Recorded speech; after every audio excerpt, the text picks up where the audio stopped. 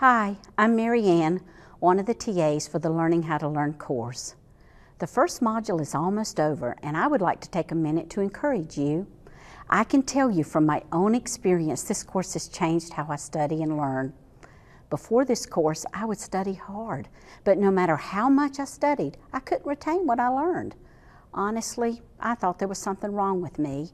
Then I took this course and I found out it was the way I was learning, or thought I was learning. That was the problem. All these years of schooling, including an undergraduate degree and a master's degree, and I never had one instructor show me what the instructors in this course share with us. Using the techniques I learned in this course, I now know how to retain the information I want to learn.